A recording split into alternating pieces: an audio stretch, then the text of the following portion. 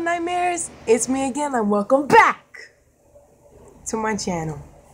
Today, well first off, I just want to say I'm sorry for not really uploading for 2 weeks.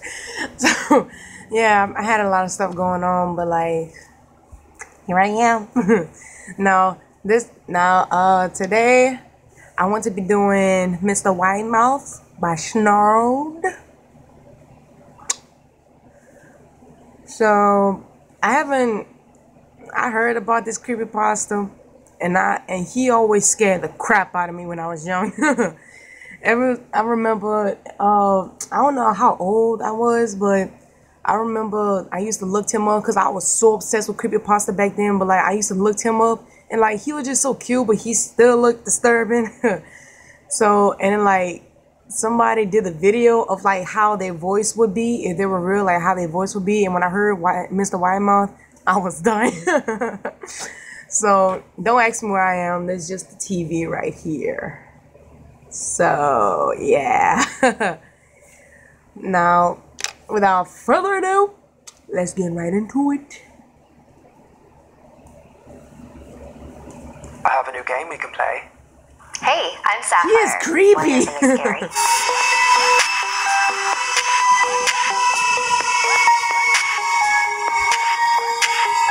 Our next chapter is a creepypasta written by Perfect Circle 35. During my childhood, my family was like a drop of water in a vast river, never remaining in one location for long. We were living in a house just outside the bustling metropolis of New Vineyard, Maine. Population, 643. The day after my 5th birthday, I came down with a fever. The doctor said I had mononucleosis, which meant no rough play and more fever for at least another 3 weeks. It was horrible timing to be bedridden. We were in the process of packing our things to move to Pennsylvania, and most of my things were already packed away in boxes, leaving my room barren. My mother brought me ginger ale and books several times a day, and these served the function of being my primary form of entertainment for the next few weeks. Boredom always looms just around the corner.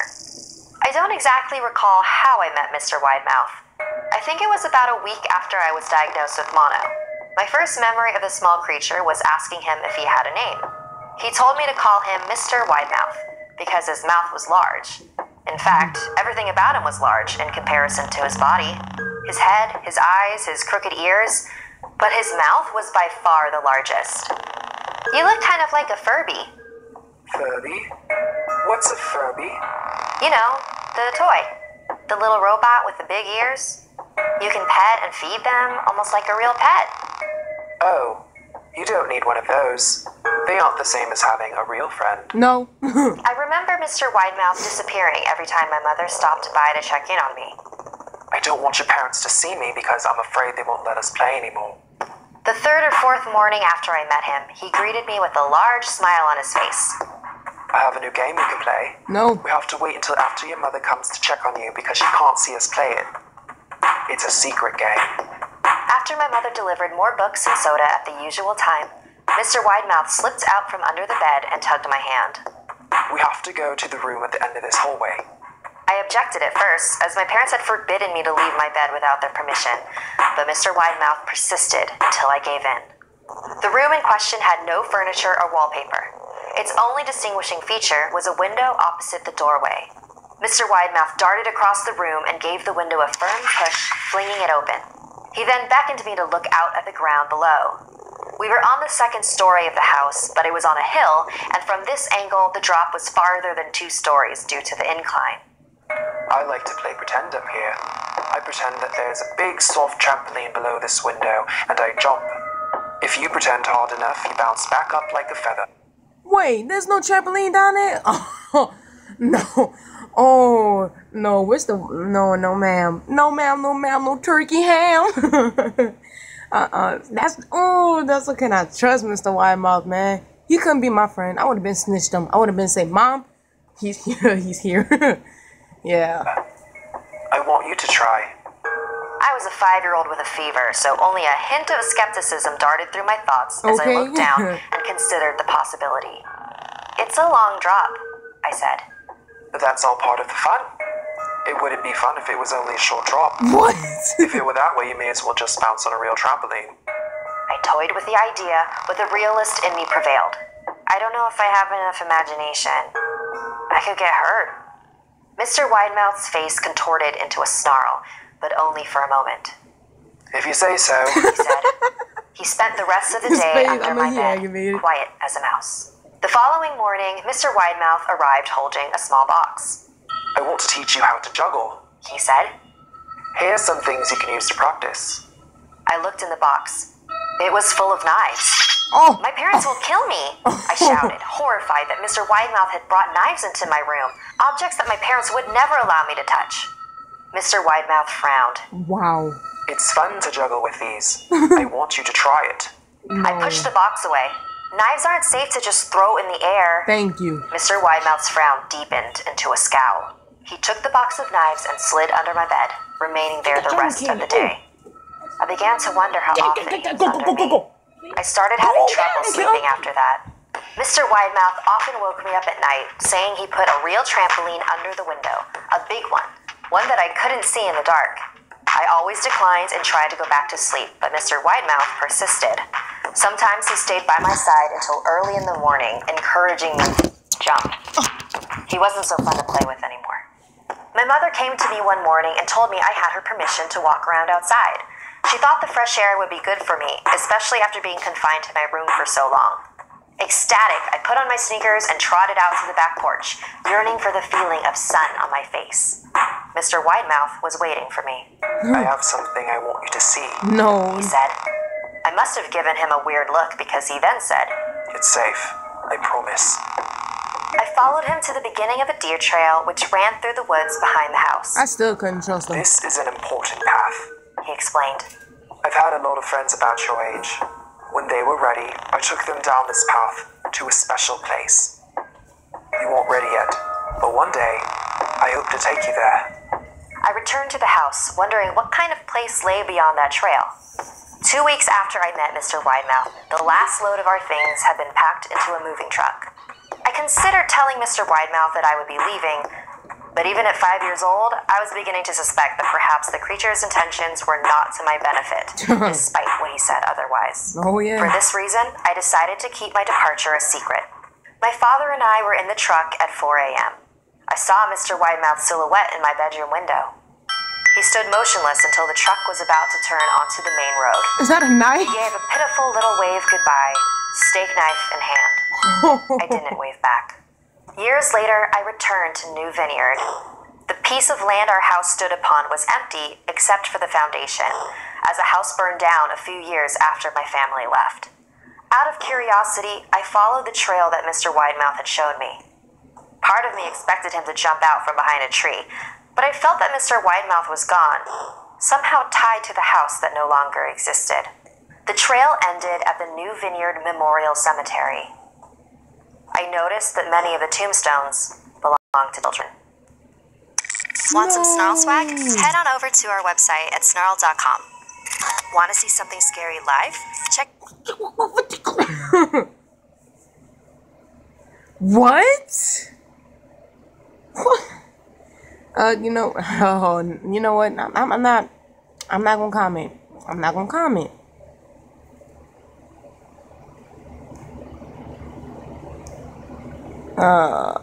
What else?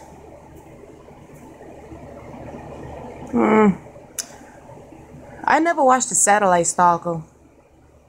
I don't even know what it is. Might as well. I mean, I do 2 videos in one for Snarled. Never mind. The face, never mind. Yo, fellas. Are you tired of... Emmanuel. She was coming for me. What does she want? Hey, I'm Sapphire. Want to hear something scary?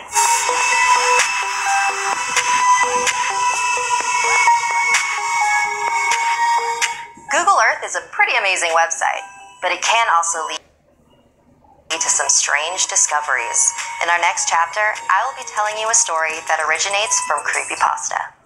A few years ago, I was in a car accident. Since then, I really don't leave the house that often. It's difficult, and the idea of seeing a car drive by makes me feel lightheaded. So my friend showed me Google Maps. I was fascinated by the fact that I could see all over the world, almost like being there.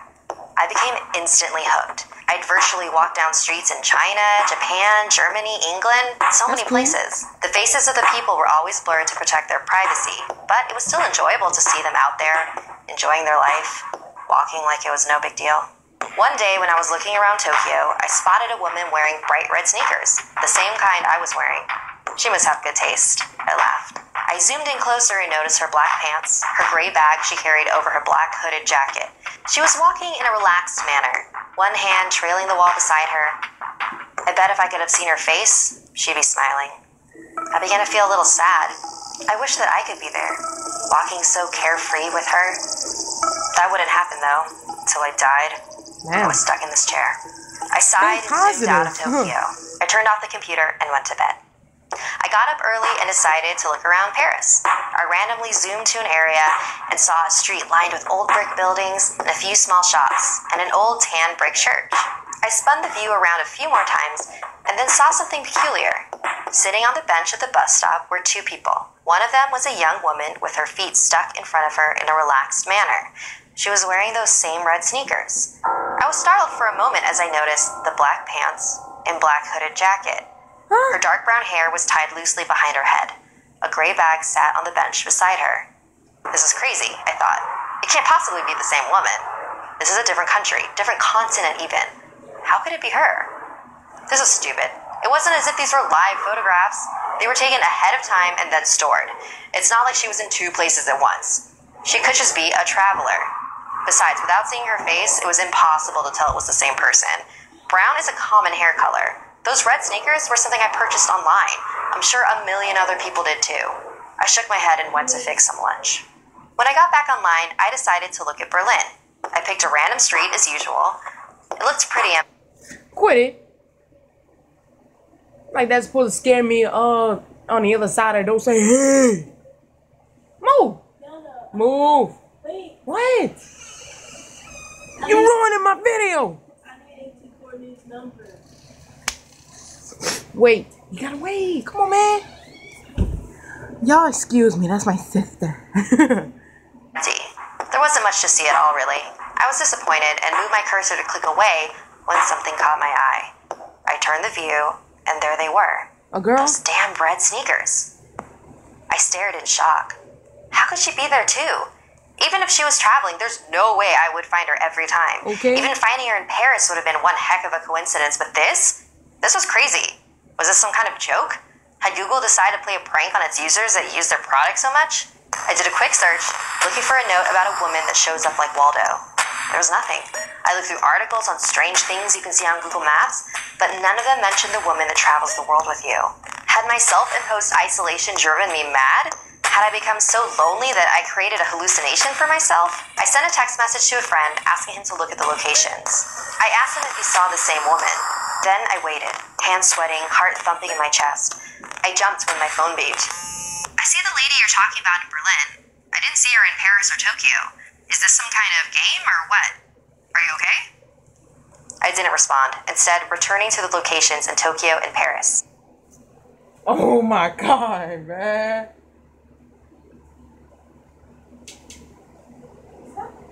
No. Oh my god. Oh my god, man. This is a bad spot I'm in. They left yet? Oh my god, and then leave. Hey, move. Move. Move. They didn't leave. Stop! Get off the camera! They didn't. Oh, thank God. Oh. My bad, y'all. If y'all... Okay, somebody was walking. A woman with her children, she was walking. It looked like she was looking at me through the window. I don't want to be like... Okay, if y'all would have seen how she was, it kind of looked like I'm the person stalking her, even though I wasn't. So I don't want to be that one trying to get caught. Like, they staring at me through the window, so it was kind of awkward. Anyway. There she was. I shivered. Who was she? What was happening? I switched to Sydney, then London, Zurich, Hong Kong. She was everywhere I looked. In each picture, she came closer and closer to looking directly at me with her blurred out face. I'm done. My heart felt like a terrified bird slamming around inside my chest. Who was she? Was she following me? Was I following her?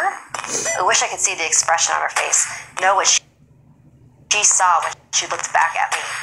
I wanted to get out of the chair and run. Why is it that the only thing that made me feel free again was the thing that made me feel even more trapped?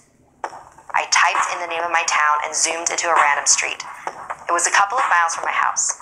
The gates to the city park were shown in the clarity of daylight, despite it being night here. There she was. There she was. She was only a few miles from my house. What? She was near me, and she was watching me. She was coming for me. What did she want? I typed in the name of the apartment complex where I live. I could see the outside of the building. The parking lot was full of cars, and there were a few blurred out children in the playground. I searched everywhere for her. She wasn't in the parking lot or on the sidewalks, not hiding between the buildings or standing in the playground. I even scanned each of the cars, behind the bushes, and each of the blurred windows. She wasn't there. I curled tightly around myself and laid my head down on the desk. This place was safe. I didn't leave the apartment anyway. I would never use Google Maps again. I would never see her again. She could stay at the park for all I cared. I'm safe, I said to myself in a whisper. It felt good to hear it out loud. I'm safe. A chill ran down my spine. I had a camera hooked to my computer that showed who was at the front door. As I went to turn on the security feed, images that I'd seen had only shown the outside of the building. Just the outside. I looked to the screen, a woman in black pants and a black hooded jacket and carrying a gray bag with a shoulder strap. Of course, there were those red sneakers. She looked directly at the camera, her face still a complete blur, Is that door as she locked? reached her hand out in front of her. That's when I heard the front door slowly open. Want some Snarled merch? Head over to Snarled.com where you can snag sweet pins and other items what like happened? a limited edition Something Scary poster. What? Dog, what happened? I know it's creepypasta, but like, oh my god. I'll be scared. That is scary.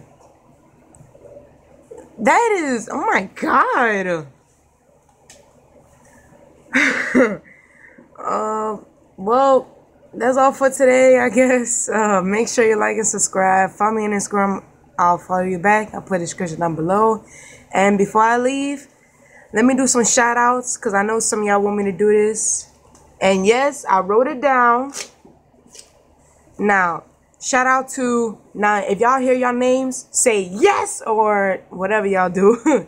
Now, Reagan Smith, Green and Tia Wolf, Serenity Jones, Wrong 47, Bree T, Wolf Girl, YOLO, The Love WWE, Angel Cameron, Screw Names, Caesar Morales, Reggie Joseph,